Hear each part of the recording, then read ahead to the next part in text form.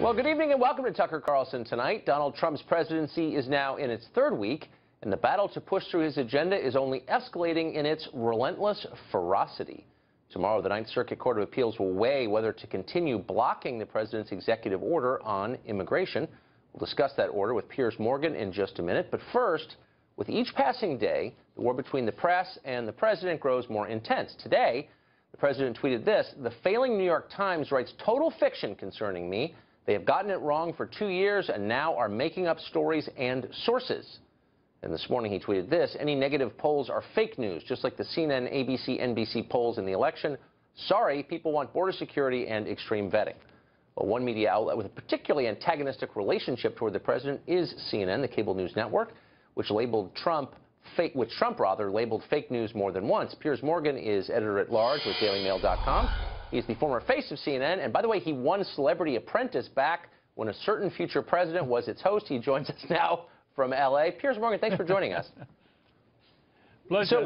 That just shows what good judgment he has, right? Yes, and I always forget that, but what a cool thing to have on your CV. So I remember well when you were the face of CNN. I watched your show a lot. I didn't always agree with you, but I always thought you were straightforward. If you thought something, you just kind of put it out there and said it. So you left 3 years ago. Since then, thanks to WikiLeaks, we've learned a lot of detail about CNN colluding with the Democratic Party during this election. Were you shocked by it? I was a bit, yeah. I mean, I don't know how directly involved CNN were, but I do know that when you looked at what happened with Donna Brazile and some of the other characters involved, it stank, frankly. And, you know, it brought to light, I think, Donald Trump's main beef with the media, which is that it's a two-way street, this question of respect and honesty. Yeah. And he has felt for quite some time, I think, that a lot of people in the mainstream media, for want of a better phrase, are absolutely determined to bring him down. And I think he's got a point. I think some of them absolutely are. And they were in the tank for Hillary Clinton. Their candidate didn't win. And now they are utterly determined to bring the Trump presidency crashing down. So you have a war between the media and the White House, the like of which I've certainly never seen before. And it's pretty dangerous all round. So I think there's a difference, though, between having a perspective and stating it clearly, as you do, as I try to, and in a subterranean way that's cloaked from public view, coordinating with the political parties. So we learned in WikiLeaks the Donna Brazile story, as you know, where she got the debate questions ahead of time. We also found out that the DNC research director was consulted by CNN for questions to ask Ted Cruz. A Clinton staffer implied that the politics producer at CNN was, quote, a friend and an ally. And then you have the chief political analyst at CNN emailing John Podesta and saying, quote, "You are a TV star. I've been in GOP hell." I mean, it really seems like there is a special connection between CNN, not just all media, but CNN and that party. Did you notice that when you worked there? Well, to be honest, and to be fair to CNN, you know, I spent 4 years there. I think the vast majority of people that work at CNN, particularly the anchors, do have great integrity, and yeah, I don't think they would want to be party to any of this kind of stuff. But I definitely think there were people lower down the food chain, perhaps, who didn't have such scruples and who were absolutely, I think, determined that Trump wouldn't win. And bear in mind that the history of this, from the moment that Donald Trump decided to run, you know, he was, for about 4 or 5 months, the only gig in town. CNN and all the other networks were racing to give him as much airtime as they could possibly give him. This, of course, fueled the monster. And then when the moment came when they thought, oh, God, hang on, he might actually win, then rather like Dr. Frankenstein, they thought, we've got to kill him off. But by then, Trump, the nominee, was gone. He was off and racing around America. And he became unstoppable. And I noticed in the last few months of that campaign, it got more and more virulent. You know, papers like the New York Times, frankly, I thought were a complete disgrace. They weren't even pretending to be anything but in the tank for Hillary Clinton. And I found that as a journalist pretty obscene to watch, actually. So for the New York Times and others now to be saying, oh, poor us, you know, we're the innocent parties here. Donald Trump is, you know, annihilating the media and breaking down the First Amendment and so on. It's pretty rich, I think, given the way that they themselves conducted themselves as the supposed paper of record. So I think that there is fault on both sides here. I think that it is dangerous and toxic, and I think that the media have got to start showing President Trump a bit more respect, and he in turn and his White House operation have got to show the media a bit more respect, and they've all got to move on. Well, it's certainly within bounds, I think, for news organizations to call out politicians on statements that are false, and I think Trump has made a few, and I don't have any problem with reporters saying, whoa, wait a second, prove what you say. But it's the orientation that shocks me. It does seem like a lot of journalists see their role not as to report the news, but as to affect the outcome of an election. Has that changed in the decades you've been in the business? Yeah, but look, I mean, you know, in Britain, for example, we have a very free press, and you have papers which are very obviously partisan to political parties, be on the left and the right. And it's pretty balanced down the middle. There are as many left-wing papers in Britain as there are right-wing. In America, what I don't like is this pretense from papers like the New York Times that somehow they are completely beyond any reproach when it comes to their coverage, that they are completely neutral. They're not neutral. I remember in the middle of the campaign picking up the New York Times and reading it from cover to cover. There were 11 different stories and letters and comment op-ed pieces about Donald Trump in that one edition of the New York Times.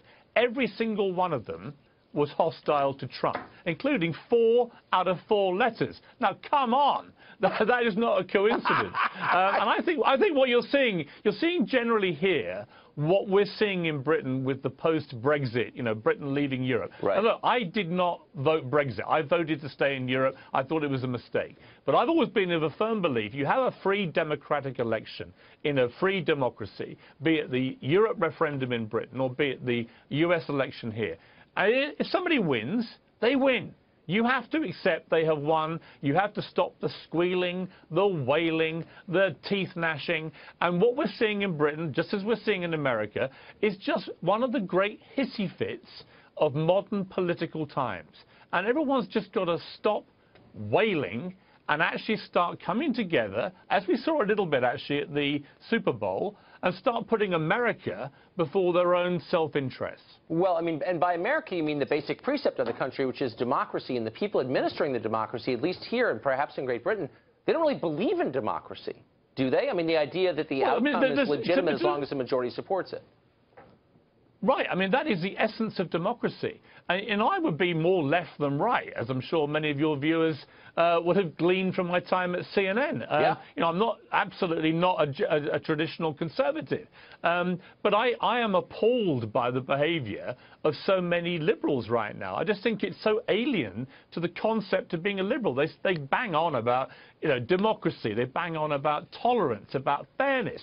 And yet they're behaving exactly the same way that they warned us all that Donald Trump and his supporters would behave if and when, as they assumed, he lost. And I just don't think you can do that. I also think, knowing Trump as I've done for 10 years very well, it's completely the wrong way to go about trying to defeat him. If I was on the left, I would surely by now be trying to work out how have we lost to somebody like Donald Trump, who's a non-politician. He wasn't even a guy with any military experience. He's come out of nowhere as a business guy and a TV star, and he's become the President of the United States. How has that happened? And the reality is that for all the fancy talk about Barack Obama being this wonderful president, actually, in the polls before the election, over 70% of Americans said they were unhappy with the direction of the country. And Hillary Clinton was a terrible candidate who offered nothing new, nothing fresh. And I was doing a documentary series around Florida and Texas throughout last year. I spent a lot of time in those states, and I could feel the Trump phenomenon as it was happening in real time. And it really came down to this. They thought that Donald Trump cared about the stuff they actually cared about.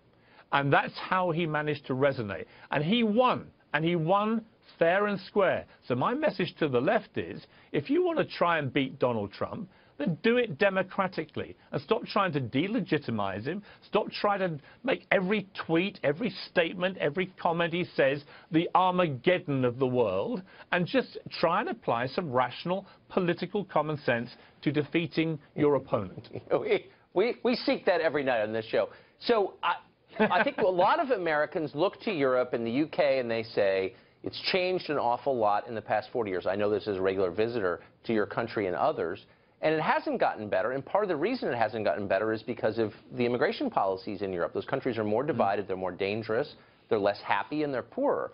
I know you're against the president's executive orders on immigration, but how do we prevent what's happened in the UK and Sweden and Germany and France from happening here? Well, let me first of all say that I absolutely agree with Donald Trump that the threat from Islamic terrorism is very real and very dangerous. And he's quite right to cite what has happened in Paris twice, in Nice, in Brussels, as examples of where the massive amount of migration through Europe has created a lot of turmoil, a lot of unease, a lot of insecurity amongst the people, because no one's really quite sure who all these people are, where they're coming from, what their motivation is. So Donald Trump is absolutely right, I believe, to want to protect America as his #1 mission statement right now. And he's absolutely right to say that Islamic State presents a real and very dangerous threat to America. And he's absolutely right, thirdly, to look at what's happened in Europe and say, how do we avoid what has happened there, particularly in, say, Germany, with 1 million people being led into the country and then all hell breaking loose? How do we stop that coming to America? Where I disagree with him is just in the implementation of this ban, where it seemed to me perverse to not include countries like Saudi Arabia and Pakistan and Egypt and others, which foment so much terrorism.